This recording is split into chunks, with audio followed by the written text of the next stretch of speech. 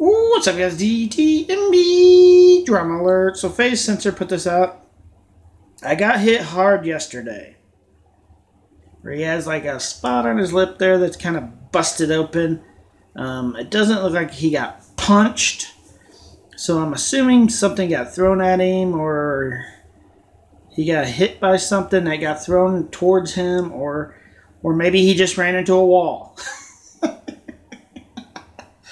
But anyways, I'm sure he'll post something about it on his next YouTube video, or does he do YouTube videos? Maybe he does the other one, Twitch.